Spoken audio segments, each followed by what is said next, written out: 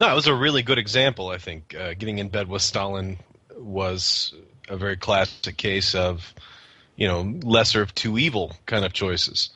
Again, where the both outcomes are so uncertain, befriending an ally. But this is one actually Michael mentioned. I'd like to hear Michael's full take on it. Hiroshima, right, where you're talking about dropping an atomic bomb. The choice that was facing the U.S. was a full-scale invasion, which would have killed so many people on both sides of the equation, both sides of the conflict, and taken a lot longer and had a much less uncertain outcome. But again, the uncertainty was quite high what the effects would be. What do you think, Michael? Give us your thoughts. I actually love the example of Allied bombing in World War II because, again, I think that this is one that has a lot of myth around it, a lot of mythology, a lot of sort of ad hoc justifications as well.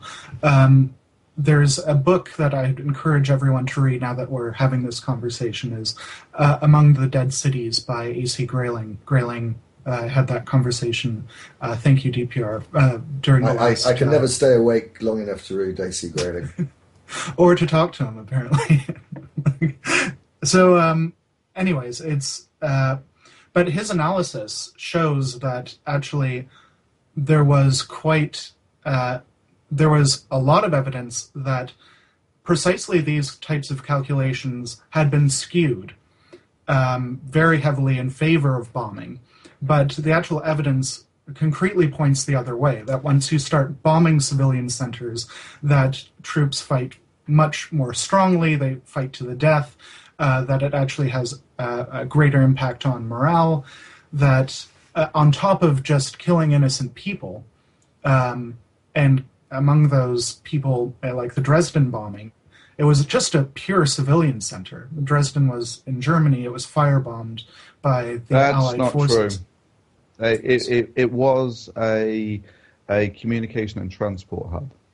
And manufacturing. Let's seek to stick on topic because I think it's an interesting topic. And I just wanted to clarify when Dresden was selected. 1 second. Sorry, just to clarify before you do go on. When you say people fight harder, you're talking about the victims of the bombings. Yes, exactly. Yes. Yeah, I just wanted to make sure we were on point on that. Do carry on. I'm sorry, Fender, I just think it's an interesting topic. I don't want to get bogged down about exactly what Dresden was. Well, okay. I'm sorry. Just to reiterate, though, with Dresden, I know you don't want to go down that road, but I think it is a great example. I'm happy to go down that road. The only point I didn't want to go down is whether Dresden had some sort of like military significance or whatever. Right, but I think it was there were Dresden aside, even Hiroshima and Nagasaki. They're large civilian populations as well. Like there were targets throughout World War II that were selected not just because of being military specific, but because they would influence. That it was believed that you can bomb people into submission, or more importantly, destroy their culture in some way, which is ultimately also part of the Dresden bombing. Dresden was the central hub of all of German culture. It contained museums, works of art, unique architecture unlike anywhere else in Germany. Part of the reasons the Allies picked Dresden, and they picked Hiroshima as well, was because that these were central pieces of the Japanese and German cultures. And it was ultimately believed that you had to wipe these people out of existence, destroy them completely, in order to have peace. And I think not only is there the first point that I mentioned, that this ultimately causes people to believe that there's no other way out but to fight, but also I think there's something inherently, for lack of a better term, genocidal about believing that you have to completely destroy a culture in order to have peace. In fact, the term Grayling used is culturecide. It's the complete obliteration of a group of people because of who they are. And I think that's morally repugnant in the highest degree.